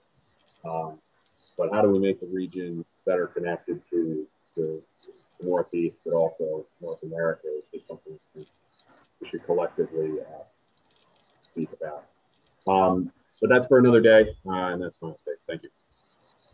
Thank you, Ross. Any questions on the CTA front? Questions moving forward? Item 11, Charlie, is DOT. Bob? Hey, thanks, Steve. A few items. We've had a couple lettings since we last got together. The Route 4 at I-90 in East Greenbush, the estimate was 4.9 million. The low bid came in at 4.1 million. I-90 paving, exit 10 to the thruway, the low bid came in at 4.7 million versus a 5.4 million estimate. We also, Greg mentioned the bridge, the Element Specific project. That was a little bit higher with the low bid at 7.2 versus a budget of 6.3. But we're still not sure about the award of that job because, as he said, some Sitterly Road is one of the sites in there. So we'll see what happens with that. I did want to mention we had sort of an influx of payment requests that had come in the first quarter of this year. Between that and a conversion to the SFS, the statewide financial system, that there has been some growing pains with that and getting the processing of some payment requests. So we're sort of assigning more resources to that and, working with the sponsors as themselves have issues with dealing with the new system here. So folks know we're on that, and getting folks paid is a priority, and we're putting the resources and the team there to get in line with the new financial system. Last week was the Work Zone Awareness Week, and I think it may be anecdotal at this point, but I think folks became a little used to not a lot of traffic on the roads, and the speeds seem to have increased. Utilizing the Operation Hard Hat, where state troopers are disguised in DOT hard hats and vests. I mean, hundreds of tickets were written last week across the state within the work zones, including here in the Capital District. We had an unfortunate incident where one of our Saratoga County employees was picking up cones and was hit where two vehicles collided, sort of racing in the work zone, and looking at broken vertebrae and back and leg issues, and lengthy stay in the hospital. And I don't know if our friends from the thruway are on. I mean, they had a horrific sort of incident related a couple weeks ago in Schenectady that certainly could have been fatal. So anything to get that message out between our own staffs as well as the public. Temper the speed a little bit out there. Okay, thank you, Bob. Any questions on the DOT front? No, I'm not done yet, Steve. Come on. Sorry, Bob. Go ahead. Take all the time you like. I've had a couple of inquiries. It's the 50th anniversary of Amtrak service, and some media push about the expansion of service. I reached out to our folks that deal with Amtrak, and I at least wanted to give an update. Currently, about half of the operation, Amtrak operation in New York, is subsidized by DOT, and currently, COVID related, still only about half of those trains are running, and in particular related to the Ethan Allen, the service to Rutland, that it is going to be restored to full service starting July the 16th, after its sort of COVID pause, and there is some discussion related to the expansion of that service all the way up to Burlington, Vermont, and the Vermont DOT sort of have the lead on that piece. And there's not an impact as it relates to Albany south to the city, but that would impact the schedules around the Fort Edward, Saratoga, Schenectady, and Albany in terms of the timetables of when those arrivals may happen. But the restoration of that service is set for July, and this expansion discussion is into 2022. Currently, the Adirondack service to Montreal and the Maple Leaf to Toronto, those currently remain suspended because of the border crossings. And currently not impacting the service to New York, between New York and Albany, but it's sort of west and north of there. So I thought it was important to bring those up. We're finalizing the scope of services for the Troy Manan study. I've had a few inquiries. Essentially, it is under the PEL, Planning Environmental Linkage umbrella. It's going to be more geared as a scoping study. We're trying to pinpoint, the public input, the environmental and social considerations that would impact where the current crossing or a future crossing, and then sort of getting into the higher level regional network model of what the implications would be for a new crossing or improved current area crossing. So we hope to have, I said, we've worked with Federal Highway. We hope to have that scope out on the street by the end of the month-ish. Bob, this is Andrew. Yeah. I would imagine that the environmental is going to be percentage-wise a much larger issue on that scoping than the impact to residential, just due to the location and what's there. Can you speak a little bit more as far as what the focus might end up being that guides the ultimate decision on that? Yeah, Andrew, I mean, that's a good question. I mean, really, this is just a first cut at those sort of things to identify exactly what you're talking about, the things that may need subsequent studies going forward. We're really just trying to get at things that have a shelf life that would not, that the clock doesn't start ticking now. A lot of time we get into the NEPA process and the environmental clock of, any finding you had has only got a shelf life of 3 years here. We're trying to, identify either,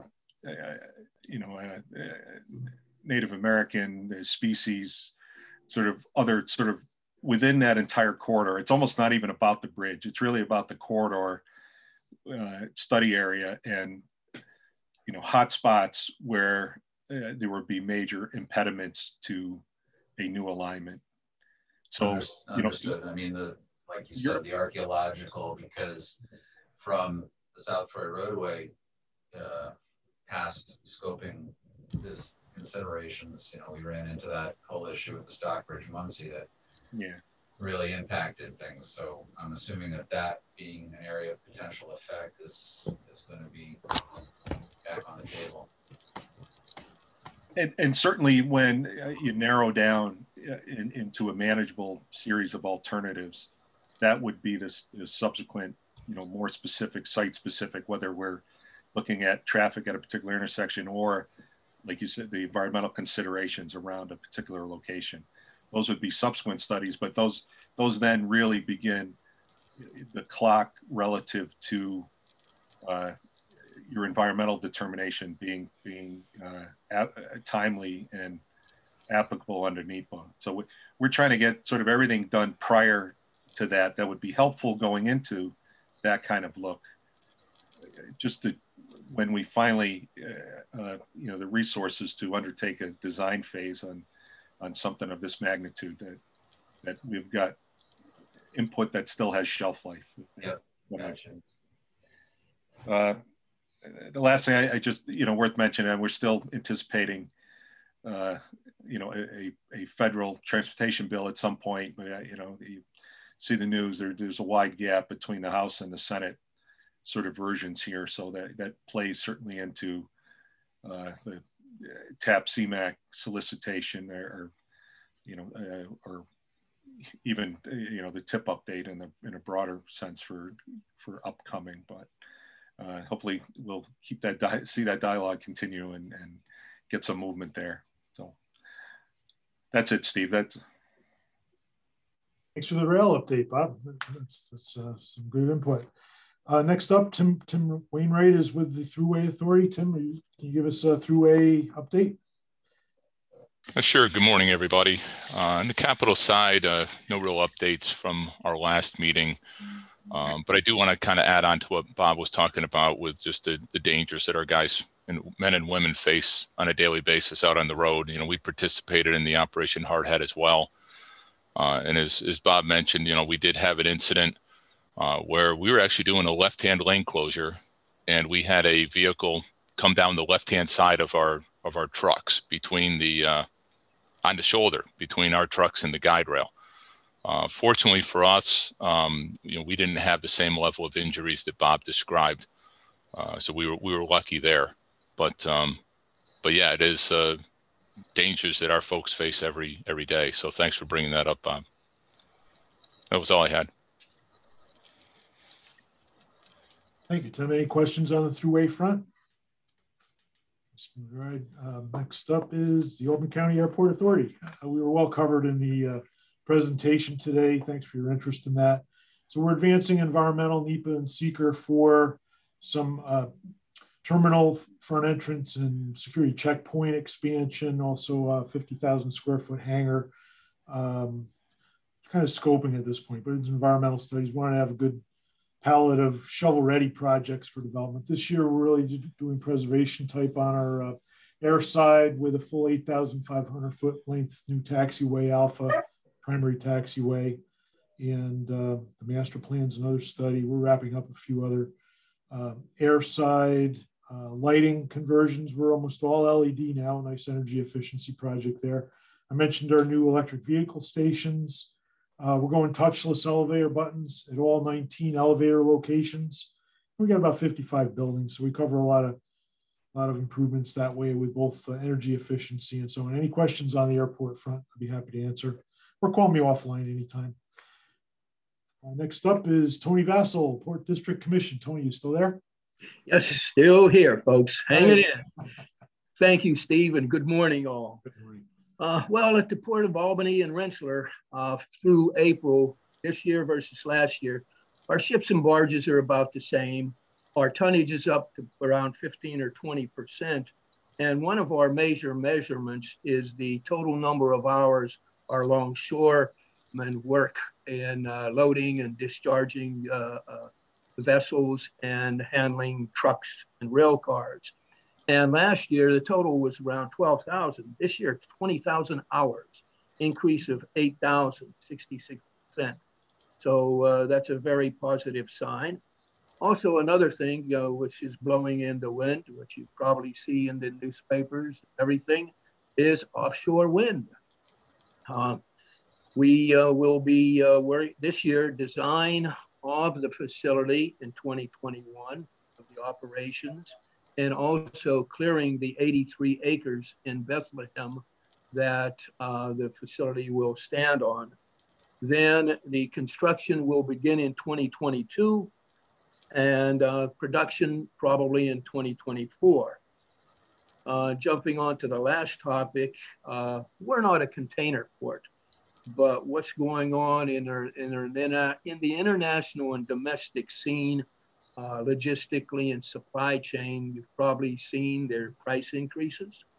That's primarily because a container used to cost $1,500 to move from China to the US. Now it's $6,000. And I was speaking to a manager who was happy to pay the $6,000 and get space on a ship. So this impacts lumber. It's going to impact all the products like toilet paper, Pampers, and everything like that. So that will definitely have an impact. And what's going on is the supply chain is tight. At the West Coast, there's 15 ships sitting outside waiting for discharge. On the East Coast, nothing like that. But still yet, there are major problems or difficulties, shortages of containers, shortages of the chassis to put the containers on, and also drivers.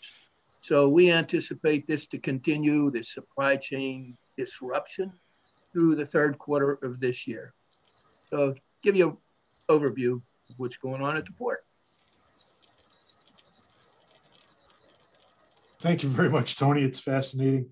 That's very exciting about the new wind turbine development. They're going to be manufacturing wind turbine. Actually, towers.